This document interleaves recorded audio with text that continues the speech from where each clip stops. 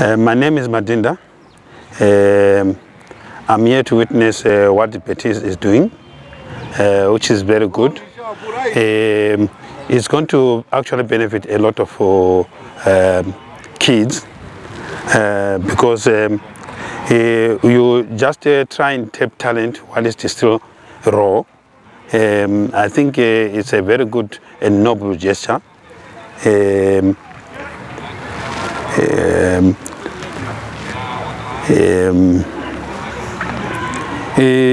It's also going to develop football in our country and worldwide at large. So I think it's a good thing for me. No, firstly, I think we are very honored to be here.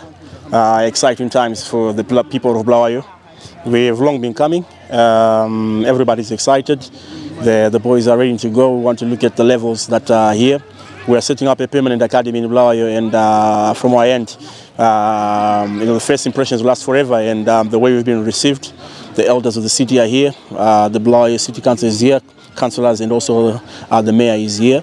Members of Bulawayo City Football Club, we have helped us and supported us to ensure that we launch perfectly today are also here. So we're very excited for Bulawayo.